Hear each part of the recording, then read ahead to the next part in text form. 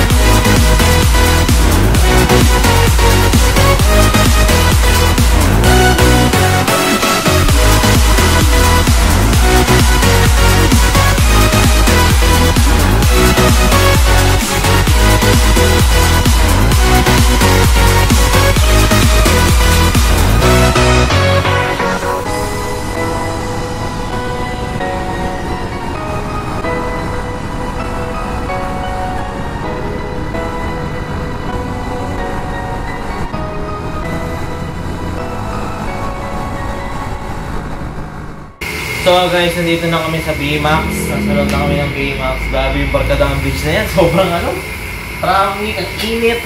Buti na lang talaga, aircon dito sa waiting nila. Dito sa VMAX guys. And ito na yung motor namin. Ayan. Pasensya na, Karud. Sobrang init guys. Oh my God. Naras na ba? Ewan ko, nasa ibig? Siguro kung may dumating, baka hindi namin nabulan. Or baka talagang traffic na dito. Ba't traffic talaga yung barkadahan? Yung tulay na yun? Traffic yun. So yun, sobrang traffic niya. Hindi ko na-expect yung ganito. Sobrang pipiling na parang natatay na.